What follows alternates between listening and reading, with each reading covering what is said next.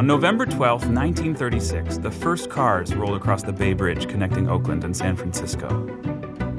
It was a marvel of engineering that used 6% of the nation's steel in 1933. High above the waters of the bay, the fabricated steel sections swing into place with infinite care and precision. Today, there's a new bridge, and the old one is being slowly and methodically dismantled by Caltrans, the state transportation agency. It's another engineering feat, hauling away those thousands of tons of steel. Some portions, like this pier, have been imploded with explosives. But Caltrans can't just kaboom all the metal into a watery grave. That would be an environmental disaster, and it would be a huge pain to recover the steel, which can be reused.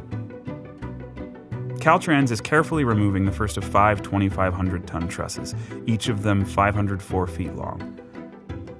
The trusses will be severed from the piers and slowly lowered onto a pair of waiting barges to be taken away for further dismantling. 450 tons of the steel will be donated to local artists, who will have a hell of a time dragging it all to Burning Man.